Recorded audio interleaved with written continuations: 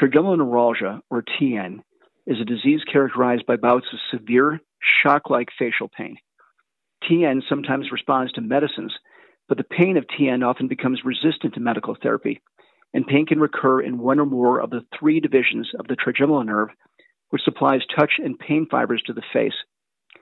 Fortunately, surgical therapies can provide relief to patients who fail medical therapy. In many patients, the pain of TN is activated by an artery in the brain, compressing the trigeminal nerve, which can be seen on special MRI scans.